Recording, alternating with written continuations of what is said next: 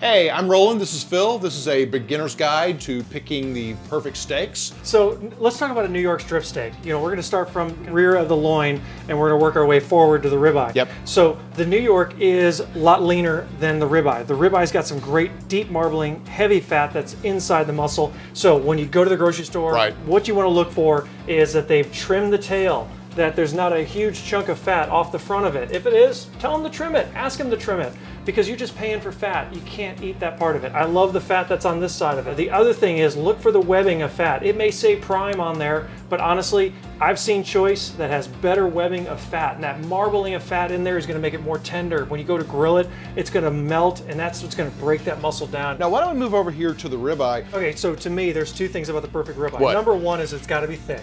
Okay. Okay, you cannot have a thin ribeye because it's gonna grill way too fast, okay? So thick ribeye, number one. Number two is, that is the money muscle that's on the top. It's called the spinalis.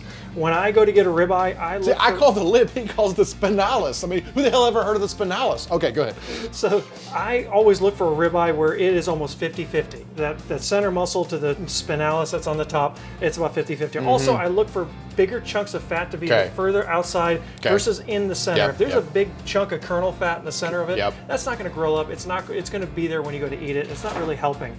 When you do get some of the thinner steaks, that's when I'll go for the bone. The bone's gonna protect it. It's gonna slow that cooking process down. Now, a lot of people think that if you have a bone in, it has more flavor. Like, I personally don't like to fight the bone, and I like the boneless better, but what's your thoughts on addition of flavor?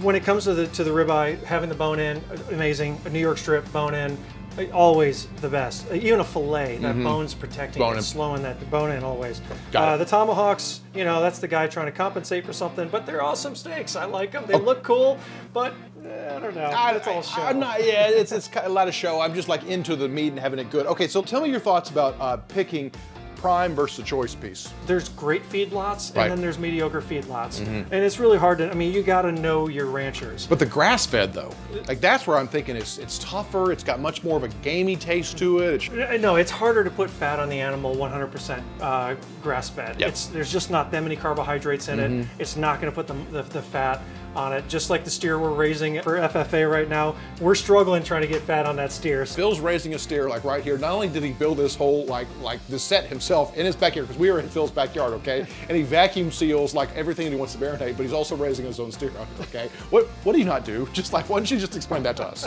Well, I haven't yet mastered making my own charcoal, but that's next. Okay. We want to help you become the very best pit boss and your own backyard cookout, okay? So make sure that you join us right here on this channel, and we will see you pit bosses later. For more barbecue content, like and share this video and ring the bell. You'll get notifications when the new video appears. Find us on Facebook, Instagram, Pinterest, LinkedIn, and barbecueathome.com.